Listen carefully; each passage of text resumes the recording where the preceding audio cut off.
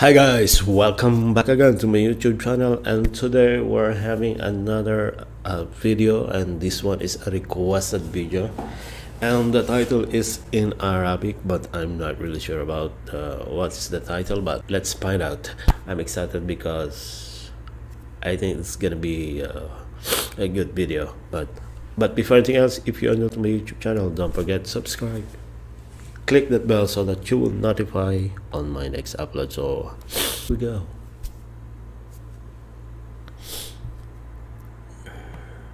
In Mecca, where he was born, he was known as Al-Amin, Al-Amin, the most trustworthy. And Al-Amin, even though his enemies had stole from his followers, killed his followers, tortured his followers, confiscated their properties, he could have done what others do in warfare. He could have then confiscated their wealth that he was holding. But when they entered his home to kill him, they did not find him there. Instead, they found his cousin Ali radiallahu anhu, and he left Ali in his house when he escaped for only one reason, so that Ali radiallahu anhu could give back to them the valuables, the money that they had entrusted with him years ago. Can you imagine a man who is hated for his message, opposed for his message, sought to be killed? Yet those people who hated the message and sought to kill him, they never thought to come and say, give us back our money. Because still they trusted him. Because they knew there was no one with more trust in Mecca than Muhammad sallallahu alaihi wasallam. He was that pious, he was that shy, he was that gentle in his speech. Yet it was said that when the Prophet sallallahu alaihi wasallam was met on a battlefield, he was ferocious in defending Allah subhanahu wa ta'ala.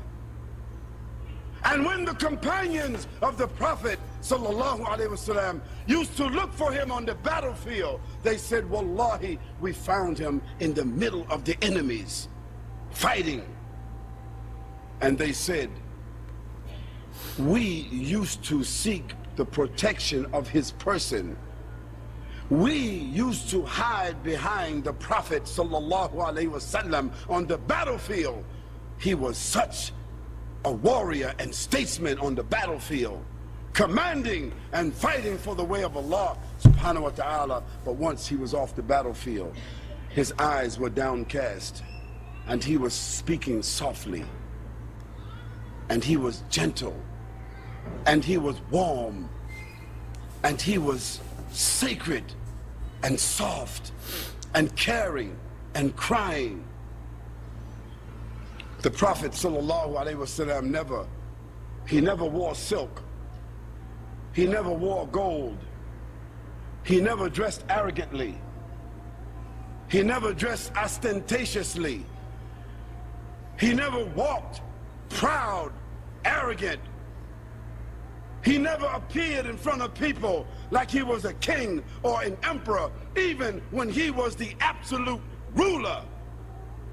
This was a man receiving over the period of 23 years on a daily basis. Intermittently, he was receiving the 6,626 verses of the Quran over a period of 23 years. Receiving the revelation. And when it came, they said his body shook. His body shook. And if someone's hand or leg was under his, it felt as if their hand or their leg was being crushed from the revelation coming down.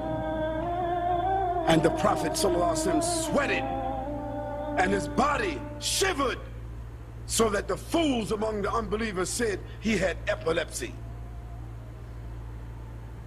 because they could not explain what was happening to this man. I told you earlier that Allah subhanahu wa ta'ala said, had he sent this Quran down on a mountain, it would have crushed a mountain. So what do you think it would have done to the heart of a human being? But Allah prepared the Prophet ﷺ as a vessel for it. But when the revelation came down, they could see it.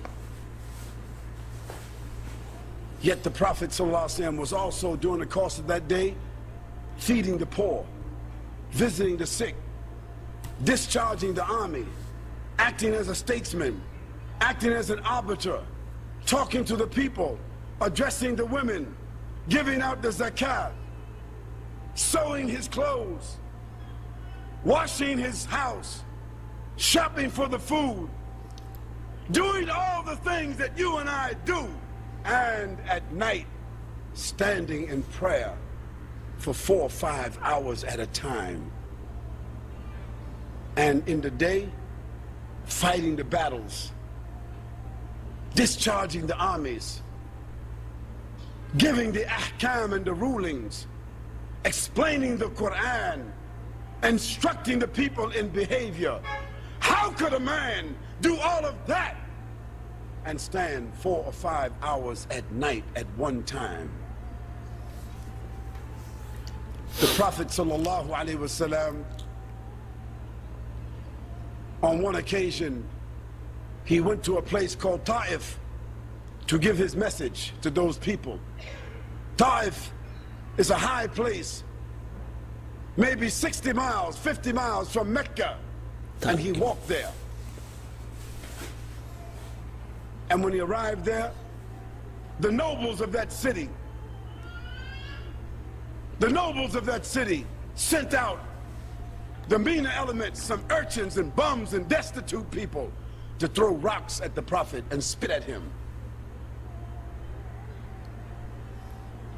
And he bled, and he cried, and he sat down on the stump of a tree or on a rock, and he was questioning himself, why I was not successful in talking to these people. What is it that I'm doing? I'm inefficient. And Allah subhanahu wa ta'ala sent Jibreel alayhi salam to say to him, O Muhammad, Allah subhanahu wa ta'ala says, Salam alayk. Allah subhanahu wa ta'ala says to you, Salamu alaykum Muhammad.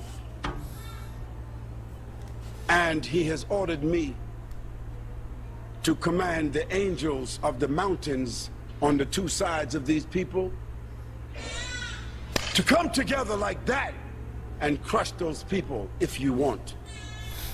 The Prophet ﷺ said, no, I don't want that. Let them go. Maybe one day they will be Muslims. Today, Taif is one of the most beautiful places where the flowers grow, where there are no flowers anywhere else. And everyone in Taif today is Muslim. This was the manner of Muhammad sallallahu alaihi wasallam. He was a mercy even to those that opposed him, so that when he had the chance for revenge, when he had a chance for reprisals, the Prophet sallallahu alaihi wasallam never took revenge, he never took reprisals. There's not a person in the whole of history that can compare with Muhammad sallallahu alaihi wasallam.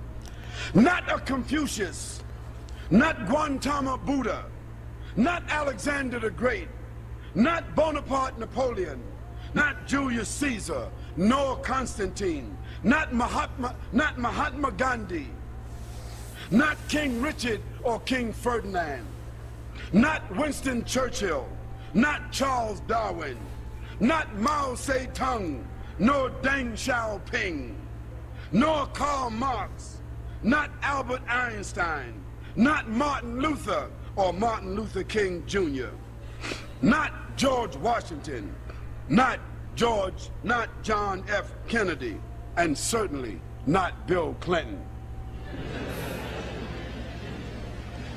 not Tony Blair, nor John Howard, nor George Bush Sr. or George Bush Jr.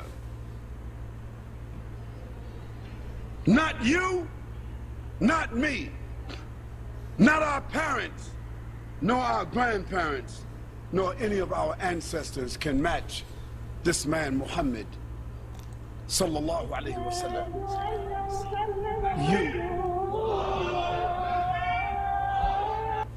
Okay guys, that the video itself is English, so I understand this is the story of Prophet Muhammad salam. Thumbs up for this, because I understand this is one of the story that I want to know, like a long time ago, about the Mecca and so on, and also the story about what happened to Prophet Muhammad salam. I'm not really sure about the pronunciations, but thank you so much for watching until the end of this video, and also thank you so much for requesting this video. I really enjoyed it, and don't forget to subscribe. Bye everybody, and see you guys on my next upload.